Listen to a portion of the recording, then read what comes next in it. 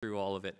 I will say, though, Dave and Cheryl, I think I saw you guys here somewhere.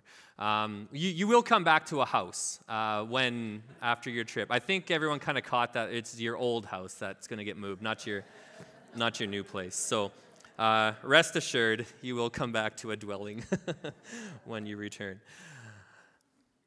So we're getting into this series that we started a couple weeks ago, and Derek spoke into it as well on this idea of Christian praxis. And I don't know I don't know which way you come into the building when you come, but if you walk past that kind of foyer part over there where there's the coffee and there's the pallet wall, like, did you notice that sign out there that has kind of like all the ideas of like what we're going to like touch base over the next coming weeks with this service? If you haven't, you got to walk by there and look at it. It's so good. I did not make that at all. That was Crystal Malenko made that, and it looks amazing. So you got to go take a look at that, and it also might be an indicator. It might give you a bit of space to know, like, okay, you know what's to be expected, what's coming in this series. And as you've forgotten, if you happen to forget anything that we had talked about here, you can have that as your reminder as well. But it looks really cool, so I'm very grateful to the creativity of Crystal to bring that together. So just as kind of a reminder as we move into this, what Christian praxis means, because like I've said before, I think it's a very pretentious sort of term. It requires a little bit of definition, and so I'll just offer that again too. As the kind of the front end of that, the simple part of Christian is a person who is a follower of Jesus, someone who has decided to turn from wrongdoing, to receive forgiveness that Jesus offers us, and is now seeking to follow him. So that's a Christian. And praxis is this Latin word that means putting into practice, putting into action something that you know to be true. So a theory, a philosophy, an understanding, but you're now putting it into practice. So as we put those together, it's this those that are seeking to follow Jesus, putting into practice what Jesus has taught. So that's what we're talking about when I say Christian praxis. It's putting into practice the things that Jesus has taught. And that's exactly what this firm foundation is. Jesus said that those that put into practice what I have taught are like one who builds their house on the rock. And when the storms come, when the wind comes, it's not going to fall. It's not going to crash to the ground. So that's kind of the idea that we've had there. Derek Moodley from Freedom House last week talked about what it looks like to serve the needy, to help those that maybe cannot help themselves. And it's really fascinating. I don't know, when you've bought a car and you think like, man, no one has this vehicle. And as you start looking for that, you see them everywhere on the road. I feel like it's similar with this. When you're aware of something that you can do as like, wow, Jesus taught this, and we're invited to practice it this way, all of a sudden you see like, oh man, this need is around me all over the place. So I hope you had great opportunity this last week to help those around you that needed help in some way. And I hope that it was made aware to you, because that's sometimes the piece we miss, is that you are doing this, and then you're forgetting like actually just point out like, wow, I'm actually doing this already. Like this opportunity came and I stepped into it. I had kind of an odd opportunity with that this week too, that just kind of gave me pause of being like, whoa, that's actually what's going on here right now. So that it's probably going to show up. The more you're thinking about it, the more you're aware of it. So we had that first piece that Derek gave us. Before we move into this next bit, I just want to highlight something that this week was like, oh, what a great summary. Again, to this theme of Christian praxis, of what it means to actually act out the things that we believe. Because it is more than just belief. Our life as a follower of Jesus is rooted in belief, and it is built out and shown in the way that we act out that belief, in the way that we do that praxis.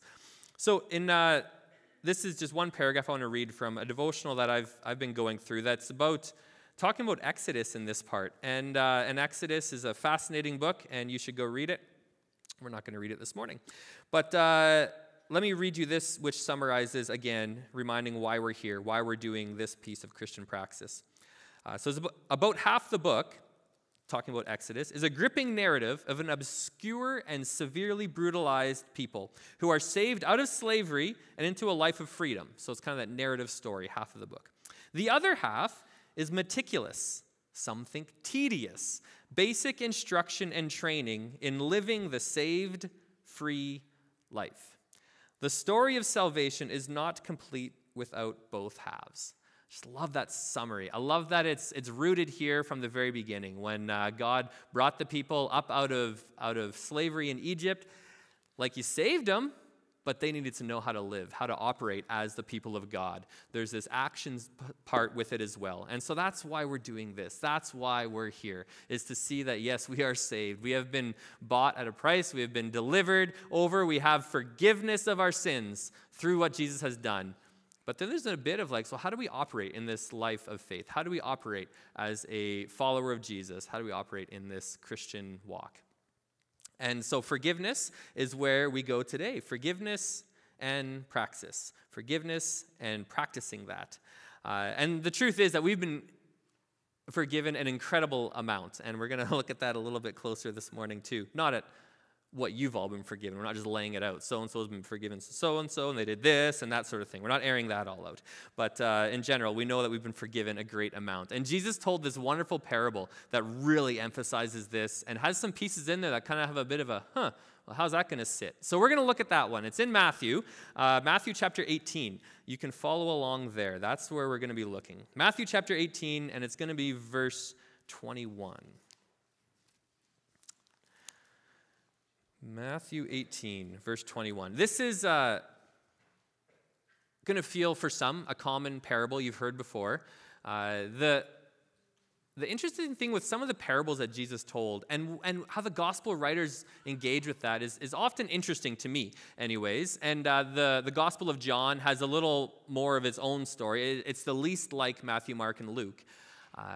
But there's always these ones where a certain parable will be retold in Matthew and Mark and Luke, and some kind of like maybe in two of the three. And this one is only told in Matthew, which that's just a fun tidbit as you're turning there. But that would have some bearing on why Matthew wrote his gospel as well, and why he chose to include this one for the audience he was addressing. Anyways, let's read the whole parable. It's verses 21 to 35. And then with that in the back of your mind, we'll come back and I want to highlight some things through the parable as I find interesting and helpful to give us the framing for what Jesus is telling across here. So in verse 21, it starts. Then Peter came to Jesus and asked, "Lord, how many times shall I forgive my brother or sister who sins against me? Up to 7 times?" Jesus answered, "I tell you, not 7 times, but 77 times." Or it might read 70 times 7. "Therefore, the kingdom of heaven is like a king who wanted to settle accounts with his servants. As he began the settlement, a man who owed him 10,000 bags of gold." This feels really wrong. Oh, no, we're good. Never mind.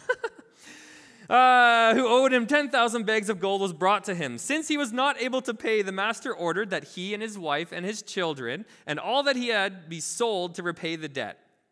At this, the servant fell on his knees before him. "Be patient with me," he said, "and I will pay back everything." The servant's master took pity on him, canceled the debt, and let him go.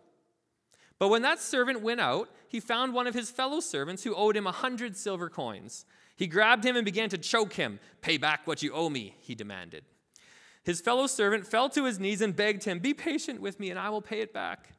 But he refused. Instead, he went off and had the man thrown into prison until he could pay the debt. When the other servants saw what had happened, they were outraged and went and told their master everything that had happened. Then the master called the servant in. "You wicked servant," he said, "I canceled all that debt of yours because you begged me to. Shouldn't you have had mercy on your fellow servant just as I had on you?" In anger, his master handed him over to the jailers to be tortured until he should pay back all he owed. This is how my heavenly Father will treat each of you unless you forgive your brother or sister from your heart. So perhaps, like I said before, a familiar parable, one that you've read or heard before, perhaps not. But let me point out some things in this parable that give us a little more, maybe context, a little more punch to it. Because again, we're reading this with our eyes in 2024 and the culture around us and what we understand. We don't pay things with bags of gold or silver anymore or get people thrown in jail for not paying their debts to us. Maybe we do actually do that a little bit more. But anyways, let me point out some things that bring this to the hearers that would have heard it the first time. So coming back to the beginning here again, Peter coming to Jesus. And I love how Jesus uses this opportunity. This is a teaching opportunity, and we're not going to miss this one. Because Peter's coming in actually some graciousness here. So someone's done something likely to Peter, and he said, Lord, how many times should I forgive this person who's done something to me, like who sins against me? Up to 7 times? And so we look at that and think like, oh, well, we know what's coming, so it looks a bit stingy. But he was actually being incredibly gracious. There was some rabbis that taught that for certain sins, and it doesn't seem like those sins are laid out exactly what they are, but for certain sins, that there was provision to forgive up to 3 times. So someone does something to you, up to 3 times, you can, like that was the rabbi's teaching, you should forgive them. Like you're being plenty gracious up to 3 times. So Peter, thinking he's being like very gracious indeed, like 7 times, like it's way more than what we've been taught. Like if I hit 7, I'm getting close to someone with 7 already, so when can I tap out on this and I don't have to forgive him anymore? But then Jesus answered him, I tell you, not 7 times, but 77 times. So great when, like, I feel sorry for Peter some of these times. Like, he gets to be the example of a lot of things that we learn, but so many times we are Peter in these as well. So that helps us learn as well. But Jesus goes into this, like, not this, like, and if we look at it as 7 times 70, 490, 77, whatever it is. The idea is keep forgiving, because if you're counting and keeping track, they're like, ooh, I'm up to 63 with this person. Like, we're getting close. I can hold it against them soon. No, that's not the point he's making, is that, like, keep on forgiving. Keep on forgiving. So then he starts to tell this story. Therefore, the kingdom of heaven is like a king who wanted to settle accounts with his servants. And now, just being mindful of parables here, it's easy, because I'm doing this right now. I'm going to go through this parable and like point out things. And sometimes we want to take that as like, there's my lesson. That's what I wanted to grab, that piece out of that parable. And you have to be careful to be mindful of that. A parable is to take the whole parable. We see the message of the whole story. That's what the message of the parable is. So we can't dissect and say, pull this little truth and be like, ooh, I like that. The kingdom of heaven is like a king. It's like, oh, let's take the whole thing to see what the kingdom of heaven is like. So it's like a king who wanted to settle accounts with his servants. As he began the settlement, a man who owed him 10,000 bags of gold was brought to him. Since he was not able to pay, the master ordered that he and his wife and children and all that he had be sold to repay the debt. Now, this picture, not many of us have probably seen 10,000 bags of gold, so we don't maybe have necessarily a context for what that looks like.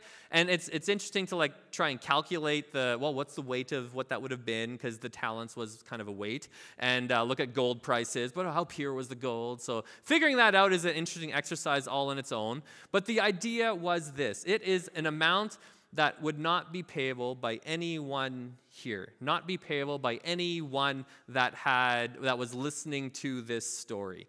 Now, I feel like we have a tough time in conceptualizing large amounts of people and large amounts of wealth, partially just because we live in Elm Creek, so conceptualizing large amounts of people is an odd experience. Some of you have been in large amounts of people, and when you go to a big city, and maybe you've been at a sporting event where you kind of get maybe like 20,000, maybe 50,000 a concert or something, or maybe you've been in a setting of even 100,000 people.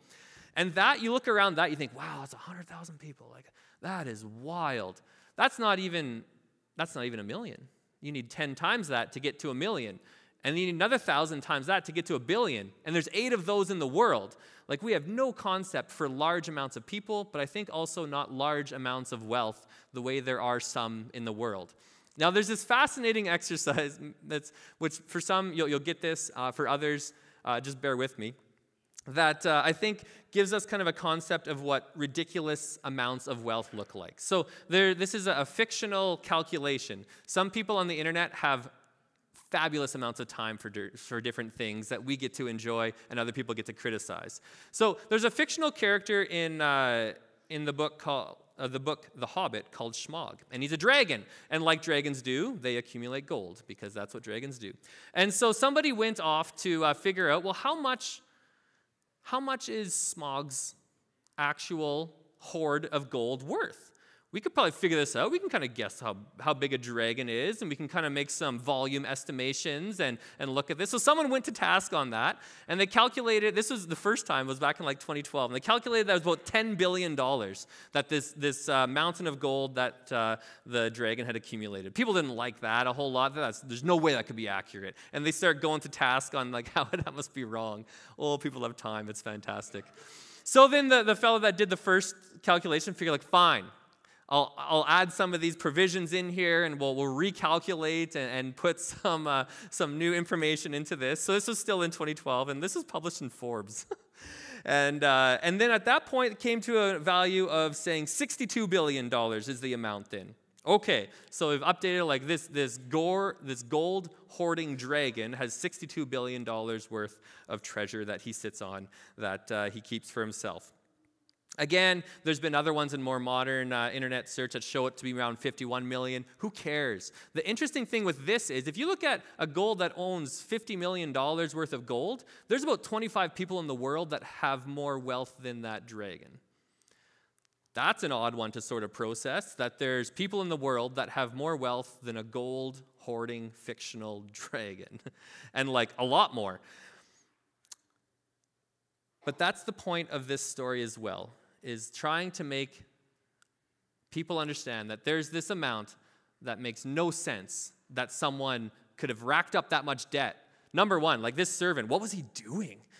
Gambling problem? Or like made some bad investments and kept making those bad investments? How did he spend this kind of wealth? Because the kind of wealth that Jesus is talking about here is an amount that maybe a king might have been an annual income for a king. It might have been an amount that in actual coinage wouldn't even have existed in that quantity in that kingdom that he's talking about. It's an unfathomable amount of money. And when we think of that as well, we need to think of like, okay, this amount of money that like, sure, Elon Musk could write the bill and maybe a few other people could pay that off, but it is unattainable for us in our entire lifetime to kind of pay off that sort of debt. This is the amount of money that Jesus is referencing. Something that we don't have a mental concept for. Something that we can try and imagine. But even if we did, we cannot pay off. It is too huge. It's a massive debt. So is this unimaginable amount. And then that he's actually racked up this kind of debt is absurd as well. So there's these big wows that keep coming through as Jesus is telling this story. And then verse 26. At this, the servant fell on his knees before him. Be patient with me, he begged, and I will pay back everything. Nope. No way he's going to be able to pay back everything. But he's trying, right? You got to try. I'll pay back everything. The servant's master took pity on him, canceled the debt, and let him go. Huh. You could just imagine the gasp from the crowd. What? He let him go? How could he let him go? He owed that much, and he was willing to just let him go.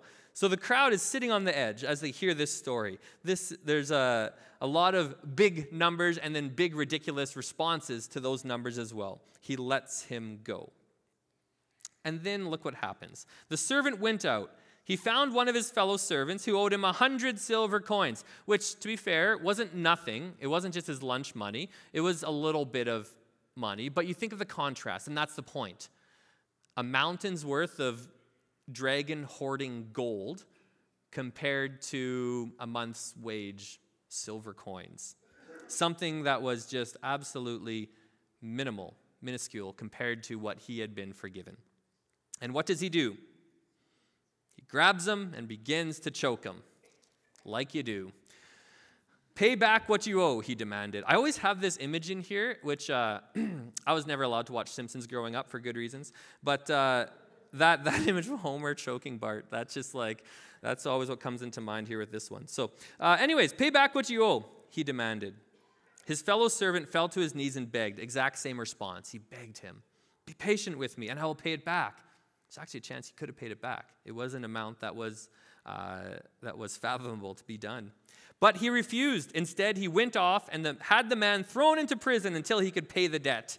When the other servants saw what happened, they were outraged and went and told their master everything that happened. So now they're letting him know, hey, this is what this servant was doing. This is what's happening in your kingdom. Like, we know you forgave him. Look how he's acting now. Master called the servant in. You wicked servant, he said, I canceled all that debt of yours because you begged me to. Shouldn't you have had mercy on your fellow servant just as I had on you? In anger, his master handed him over to the jailers to be tortured until he should pay back all he owed. And then Jesus finishes with this verse. This is how the Heavenly Father, my Heavenly Father, will treat each of you unless you forgive your brother or sister from your heart. Now that part always sits with me a little bit, where I hear that and I want to say, no, Jesus, you what do you go and say that for?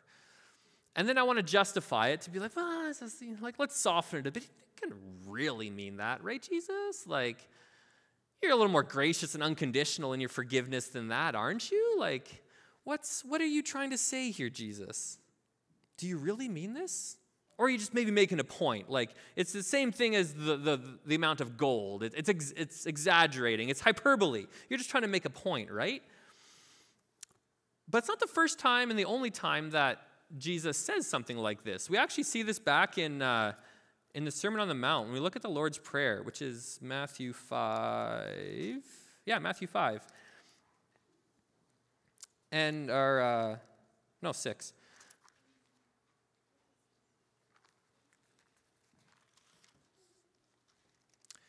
When it has the Lord's Prayer in verse 9 through 13, you're familiar with that. And there's that line in there, forgive us our debts as we also forgive our debtors. And lead us not to temptation, deliver us from the evil one. And then Jesus' words in this here as well. For if you forgive other people when they sin against you, your heavenly Father will also forgive you. But if you do not forgive others their sins, your Father will not forgive your sins. Well, what are you saying that for, Jesus? Do you really mean that? Or are you just trying to make a point? Is this a little bit of hyperbole? Are you just exaggerating because people need to really know that you need to forgive other people? What's going on here? There seems to be something significant at stake for Jesus' followers. If we have received forgiveness of the mountain of debt that we owed, but we do not extend that same forgiveness to those around us, what's at stake here? What's Jesus really trying to say here? Now, I have a couple answers or thoughts for that. The first answer I have is kind of a short answer. It's a little bit of, I don't know. Jesus said this, and I believe that he said it, and I believe that we need to sit with the weight of him saying that. And I'm not in the place of God. I'm not in the place of the Heavenly Father to say who receives forgiveness and who does not receive forgiveness. But what I am quite confident of is that I have been forgiven much. And it is worth my effort to take very, very seriously how I live with those around me and my willingness to forgive those around me. Need to take this seriously. That's the first part of an answer for that I would suggest, is that we need to take this very, very seriously, because Jesus seems to make a point of the weight of what is going on here. You have been forgiven much, so forgive others as well. You have no footing to say that you have done less and that you don't have to forgive the person around you. We have no footing to have that because we have been forgiven so much. Second part in this, of what's at stake here, is that the unforgiving person is playing into Satan's schemes. There's, at the end of that Lord's Prayer, there's also, guard us against the evil one. And there's this piece that Paul says, which, addressing forgiveness, I'll just point to it kind of quick. You can turn there if you want. You don't have to. It's 2 Corinthians chapter 2, verse 10 to 11. And he's addressing a specific situation that was going on, but then he summarizes after that when saying, it's time to forgive them. And in verse 10 of 2 Corinthians 2, verse 10, he says, anyone you forgive, I also forgive. And what I've forgiven, if there was anything to forgive, I've forgiven in the sight of Christ for your sake. And then verse 11, in order that Satan might not outwit us, for we are not unaware of his schemes. Because when we do not forgive, turn into a bitter person. And bitterness is the enemy's tactic in his arena of expertise. So we play into the enemy's schemes when we sit in unforgiveness to those around us. Third thing, when I think about what's at stake here, is that we do need to take it seriously, as Jesus is making the point, is that we need to be aware of Satan's schemes. And third thing I believe is at stake is your freedom and your joy. Refusing to forgive someone does not benefit you. Refusing to forgive someone does not benefit you. You do not win some sort of fictitious game by holding a grudge. You do not get one up on someone by holding something against them. You do not somehow harm them by refusing to forgive them. It does not affect them the same way it affects you. My favorite illustration that I've heard about this, I want to share with you. When I was at Prairie Bible College, we would have a Christian Life Week, and there'd be a speaker that would come in for a series of messages, and one of the ones that stood out to me when we were there was a fellow named Charles Price, I think was his name. Charles Price, I think he's from the People's Church in Ontario. And he came and he talked about forgiveness over the weekend or week, whatever it was, a series of messages. And he used this same illustration throughout, that unforgiveness is like having a chunk of cheese in your pocket. And after a while, as you know, if you have a chunk of cheese in your pocket, it's going to start to not smell so good. And you carry that around, and there's this aroma that's around you. And people can kind of see it on you, and they can smell it on you after some point. That this cheese you carry around, this unforgiveness you carry around, does affect you physically. It makes you a stinky person. It makes you probably bitter, because you're going to see that come out in people as well that choose not to forgive. Because choosing not to forgive does not benefit you. It makes you a stinky cheese person. It's like walking around with a piece of stinking cheese in your pocket. And no Jesus follower should ever be a person that smells like stinking moldy cheese. Jesus has more for you than just that. I want more for myself, and I want more for you than just that. Those around you want more for you than just that. So let me give you some super practical steps on this praxis. And I know that this is for everyone. There's no one sitting here that can think like, well, I don't need to listen to this next part. I don't need to forgive anyone. No one's ever done anything bad to me. If you were able to sit upright in this room, someone has done something to you at some point that probably needs forgiveness. Someone has offended you. Someone has done something to you. And if not, I'll come kick you in the shin later on so you can have some way to practice this out. Because you have had someone do something to you at some point that you did not like, and that there was an opportunity to forgive. And maybe you keep a short list and you forgive right away. Awesome. If you've learned to do that, that is fantastic. But if not, and there's some stinking cheese that's still sitting with you, let me provide some super practical things that have been helpful to me in the past, and so I pass them on to you.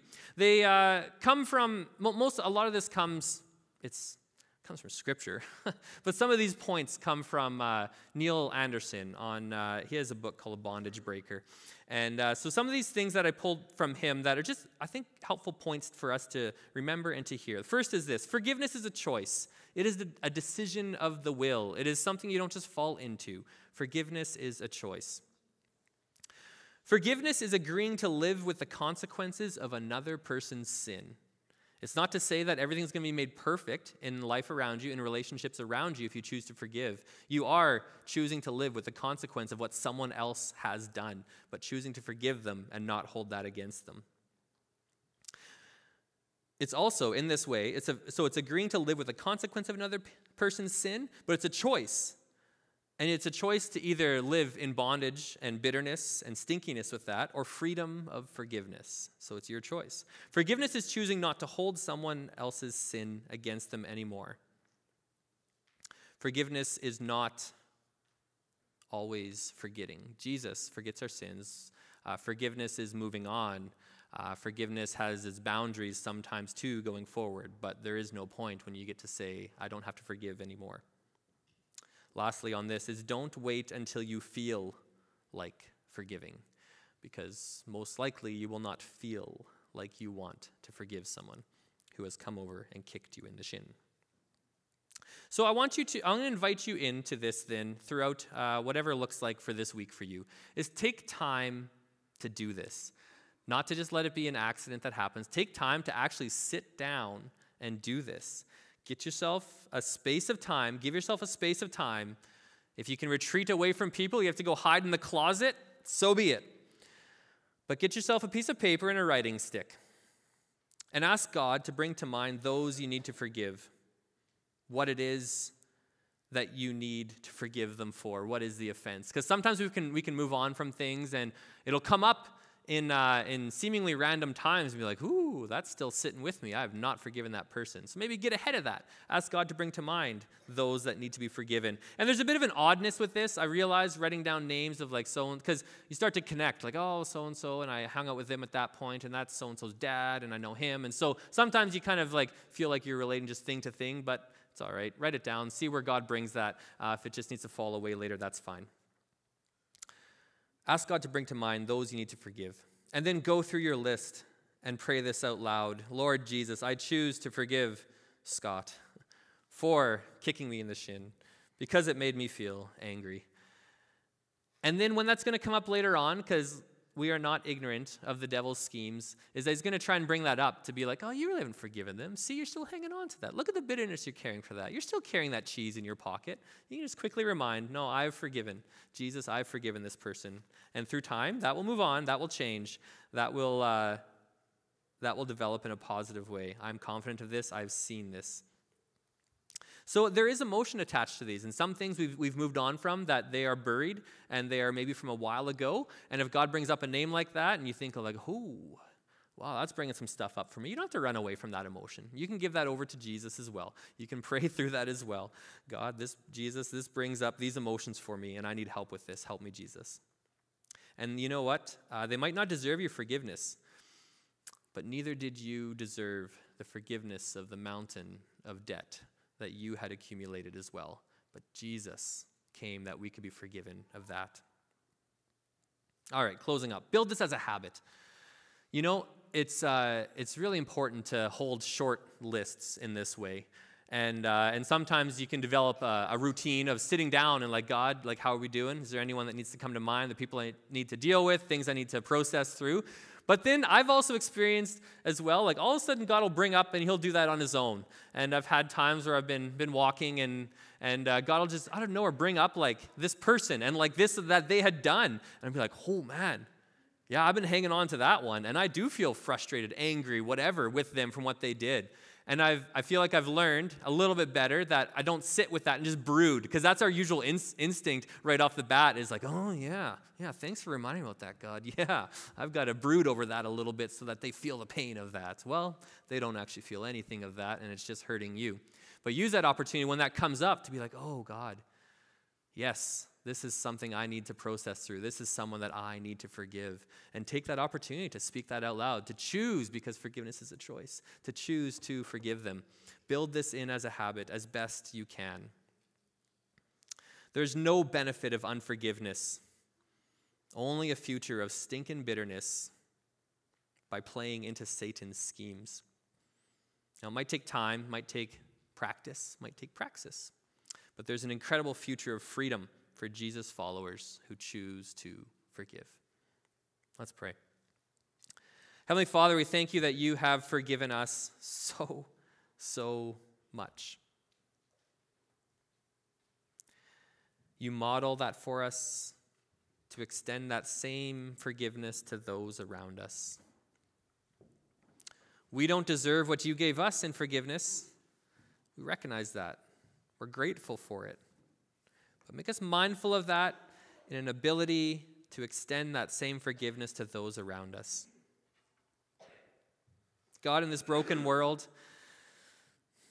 we hate that there's sin, that there is hurt, that there are people who are going to hurt us, that we, whether we mean to or not, are going to hurt others. So help us to live as a community of grace and forgiveness to those around us. As we go into this next week, make us mindful of those we need to forgive, because we know that sometimes we hold on to things that we shouldn't. And so, God, I pray that you would bring to mind for each one here, for all of us, who it is we need to process through with you, who we need to forgive, who we need to extend that grace to. Help us to do that. And God, when we do that, thank you that you forgive us. And when we do that, God, I pray that you would give us the freedom to walk in joy and lightness as we move past that.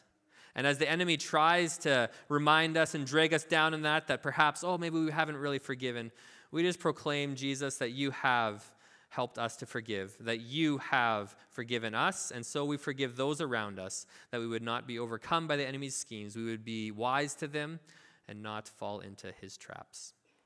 Help us to walk in this freedom, God. Lead us in this, we pray, in your name, Jesus. Amen.